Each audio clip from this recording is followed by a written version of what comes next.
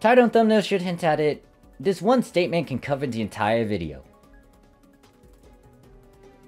If you farm, you can save a shit ton of your meseta. That's it. You might be able to catch on with this, you might have already been doing this, or you might have been able to capitalize on this and get a huge profit off it. But yeah, if you want any grand tip for PSO2, if you play on global or the Japanese PSO2, even in most likely NGS, farm. You need to have that sort of mentality, especially if you play an MMORPG game. Because here's the thing, this is an MMORPG game. Like, if we had to talk about pain and how grind heavy this game was, I could easily point to Japanese episode 1 through 3. During that time period, you had to farm for a lot of shit. And it's atrocious. And, I don't know, I must have been a masochist or some shit, because I sticked around and I farmed through those eras. When episode 4 to 5 came around, and then into episode 6, everything became fucking easy. Like, you guys over there in global, you literally, you guys are getting spoiled. But at the same time, some of us vets from the Japanese PS2, we understand, like, the grind session. We had to go through fucking hell, especially when it comes to getting out austere weapon. I will have a history lesson video about the austere weapon and why I'm actually a bit pissed off with how they revived it for a 15 star and how it was a bit lackluster. But, yeah, you farmed a shit ton. And guess what? I played MMORPG games. I am familiar with the farming concept. But the fact that I had to farm a lot in PSO2, that I plowed through. Like, I did have bitchy moments. I did complain, but guess what?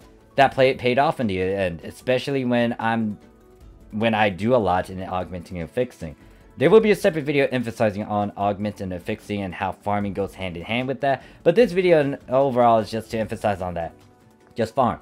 Farm for those abilities. Farm for those SSAs. Farm for those SAS. Farm for those weapons and units. Farm for those goddamn materials you need for desynthesizing. Farm, farm, farm, farm.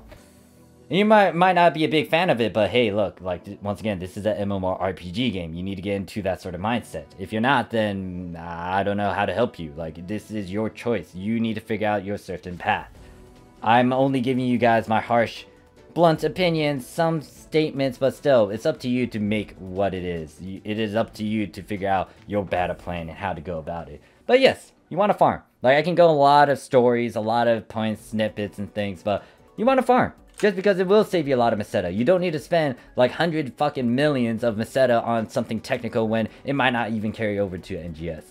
Yes, that is a factor you need to kind of consider, because we do not have a lot of the actual factual statements about stuff carrying over yet.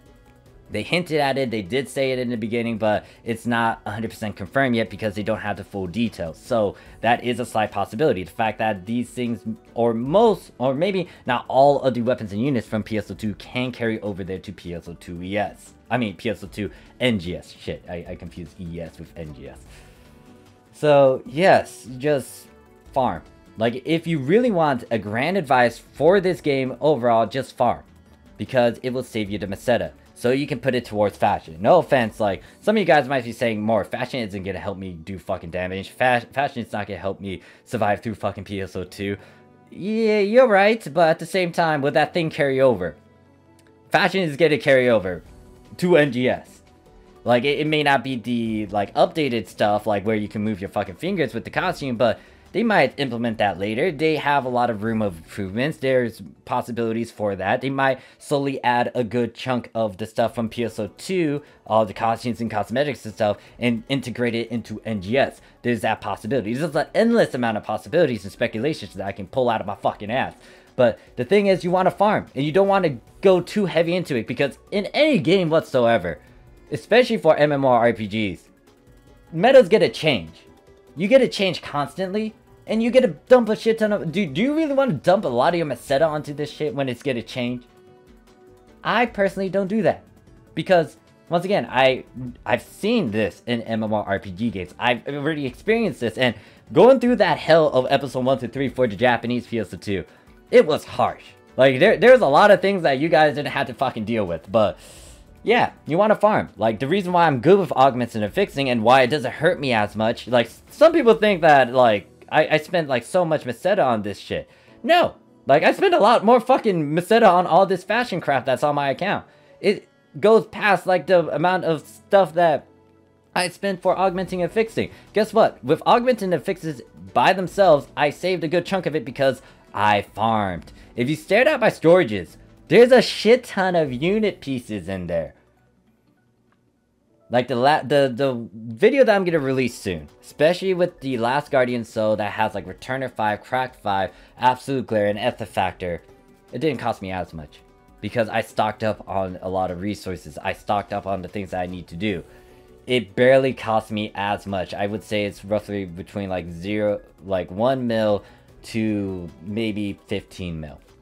And if you don't believe me, I did make the fodder pieces on stream. And I did it on a grind 0 cost.